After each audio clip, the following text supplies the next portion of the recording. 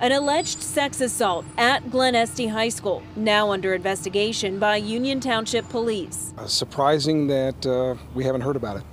Officers say the alleged crime happened Monday, but wasn't reported to administrators until today. Dad Jason Panic has two 15-year-old freshman girls at Glen Este. He feels like parents have been left in the dark.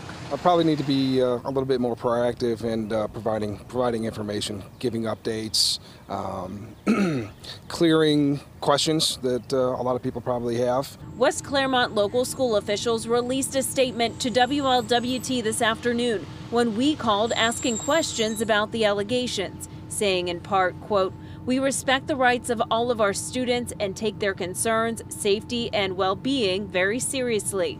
School officials confirm no faculty or staff are involved.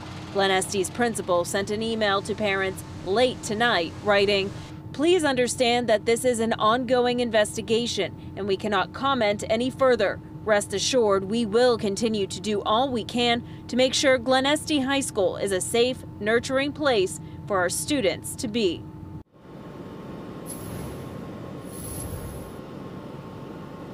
Now again, that alleged sexual assault happened Monday afternoon, we're told, right after school let out, and this is still in the very early stages of the investigation, according to Union Township Police. Reporting live in Claremont County tonight, Amanda Kelly, WLWT News 5.